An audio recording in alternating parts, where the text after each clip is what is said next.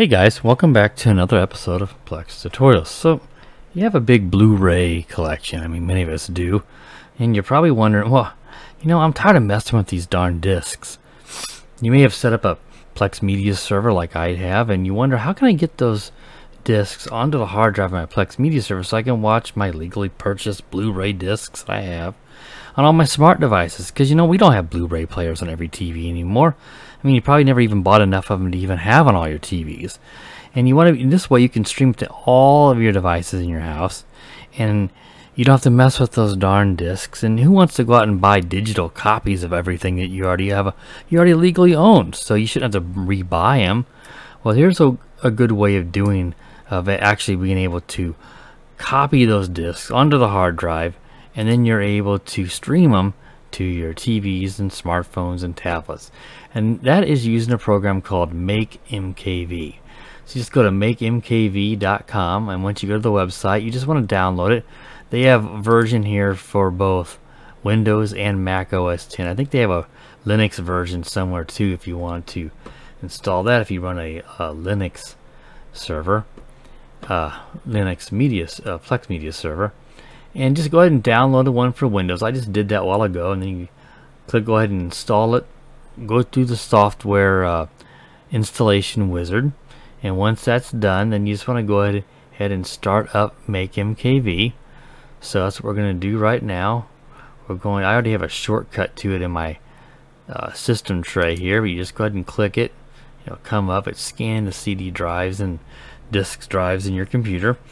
Now, you do need a Blu-ray reader in your computer, obviously, to read Blu-rays. Now, this tutorial just applies to 1080p Blu-ray discs. It doesn't apply to 4K. So if you have a 1080p disc, go ahead and, those drives are pretty common. A lot of computers, you can get them. If you don't have one, it's very easy to install, or you get a USB one. Just to install one internally, you're probably looking at $30 for a Blu-ray optical drive. Now I'm going to be backing up a copy of the movie I have from I just grabbed it off my shelf, called Black Snake Moan. So it already sees that I have that disc inserted.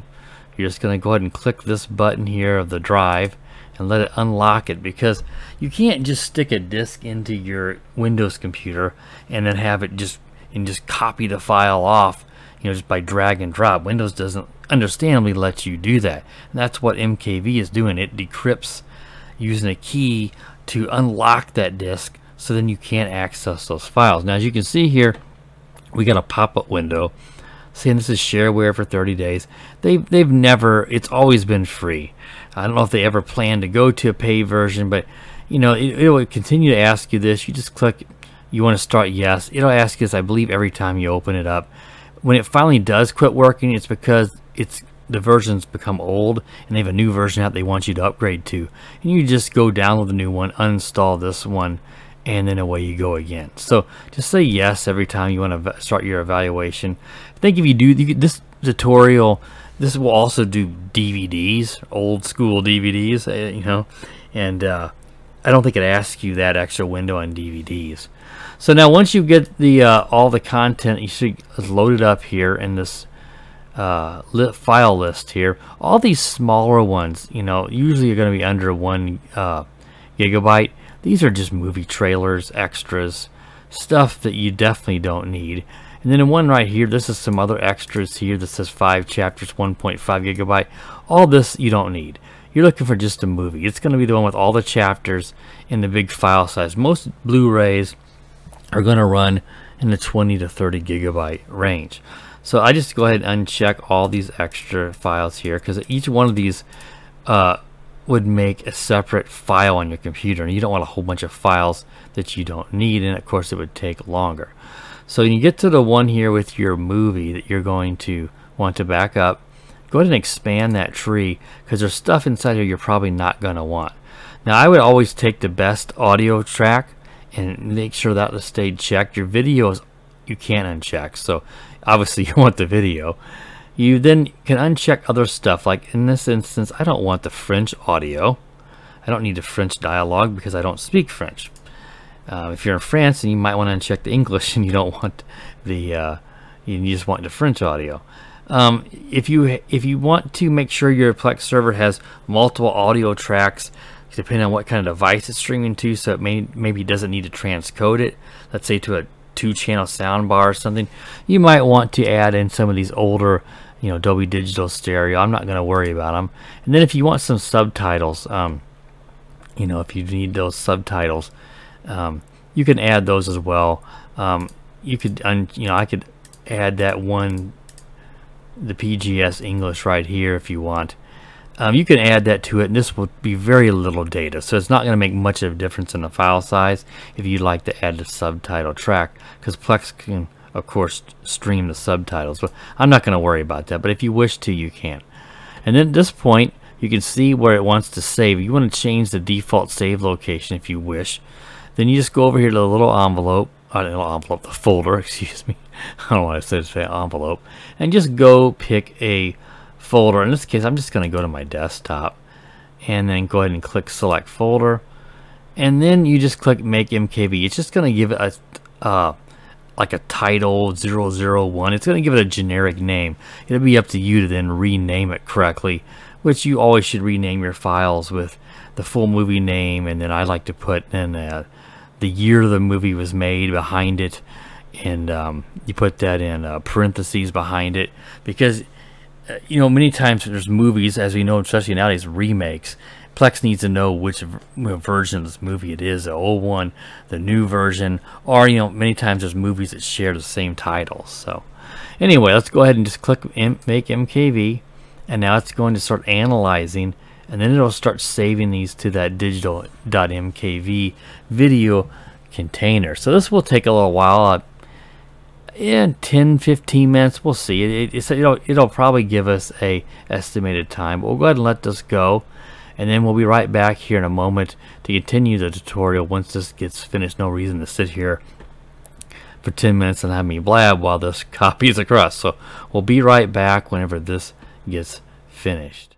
Alright guys, so we have the Blu-ray disc of Black Snake Moan has completed its copy to the hard drive. As you can see here, it was a little longer than I thought. It's been a little while since I've actually backed one of these up, because I already did that a while back to my my Blu-ray collection.